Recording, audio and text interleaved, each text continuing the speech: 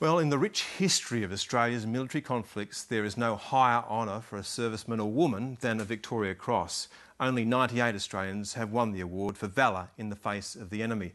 But a military tribunal is considering whether to award posthumous VCs to 13 Australians, including the legendary Gallipoli stretcher bearer John Simpson Kirkpatrick. Mike Sexton reports.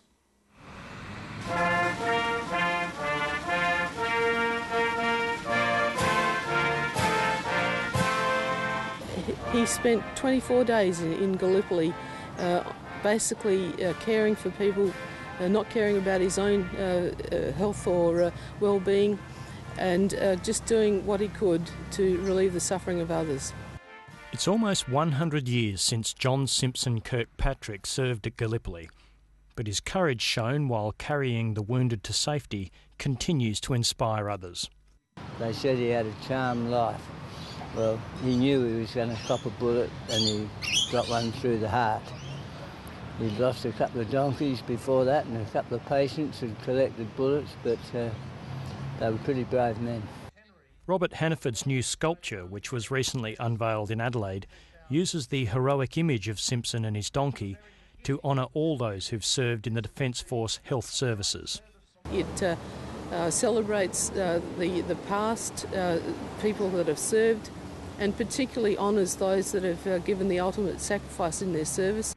Simpson's place in history is not questioned, but what is being examined is whether he deserves to be awarded a Victoria Cross, the highest military honour. He's a peacetime hero. One of the things that happens in wartime is that the VC winners, Bert Jacker most notably on Gallipoli, are the heroes.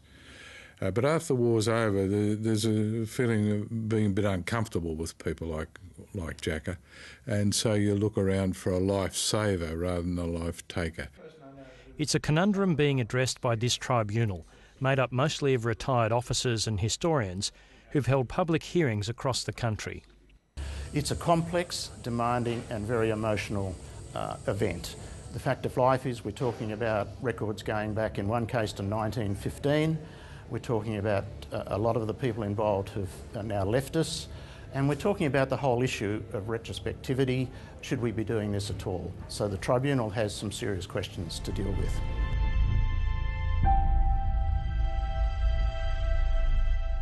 The tribunal is an independent body that was asked by the government to investigate Simpson and 12 other war heroes to see if they deserve retrospective awards. Among them is Lieutenant Commander Robert Rankin, who as captain of the HMAS Yarra made the decision to protect other ships by fronting an oncoming Japanese convoy in May of 1942. The Rankin family believes his courage and sacrifice should make him the first Australian naval officer to receive a VC. The actions that he did do, and he gave the order of abandon ship, and everybody did what he told them to do, except he and another person who I don't remember the name remained there, and to me it was just they committed suicide. With respect to the Navy, and the Australian Navy was very much in the hands of the Admiralty throughout World War II. Military historian John Bradford believes Rankin and Captain Hector Waller both deserve higher honours than they received.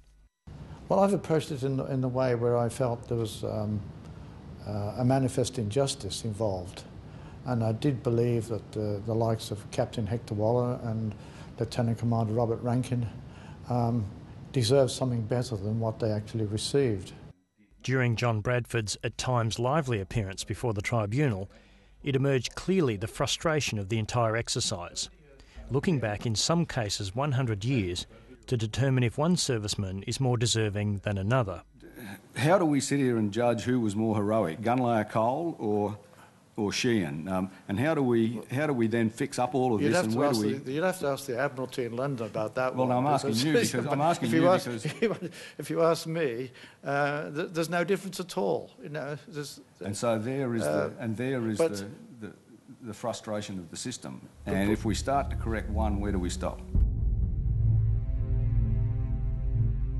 Since the tribunal was set up, it's been swamped with submissions, not just for the 13 listed cases, but for more than 50 others to receive VCs. In accepting the submissions, the tribunal is keenly aware that part of the prestige of the VC is that the worthiness of a winner has rarely been questioned publicly. By making retrospective awards, it runs the risk of opening up a debate that potentially tarnishes the award. There are so many. I could tell you several stories of people who should have won VCs in the First or Second World Wars and didn't. And you could well finish up with hundreds, possibly even thousands of people who deserve a VC and didn't get it. And I think it's impossible to rectify all of that now. The tribunal's report will be handed to government later in the year. Regardless of whether or not Simpson receives a retrospective VC, his legend will continue to endure. He did countless acts that all of which could earn him a VC, but unfortunately for him, as has happened to many people along the way, I personally believe that it would be quite appropriate for him to be awarded such an honour at this time.